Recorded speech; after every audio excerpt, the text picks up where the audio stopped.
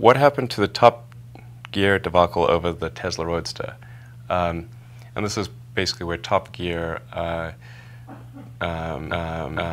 falsely implied that the Tesla Roadster had run out of energy when they tested it, which it didn't. In fact, because the whole vehicle is a detailed computer log, so we can see it.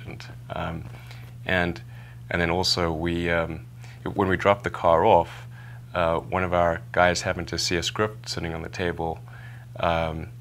He'd already dropped the car off, and so reading through the script, and in the script the car breaks down. I'm like, wait a second, you wrote the script before we even gave you the car.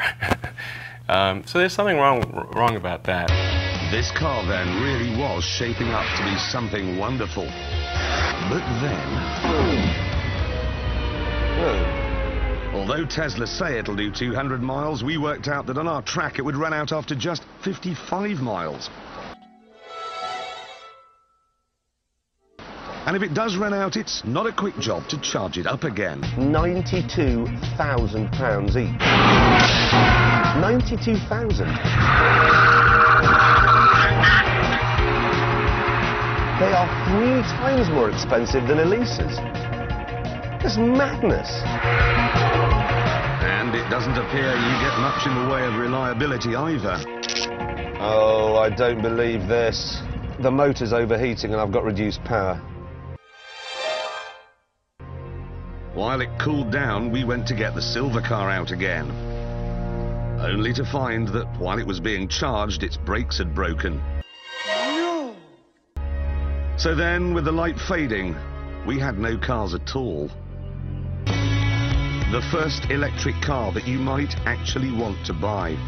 It's just a shame that in the real world, it doesn't seem to work.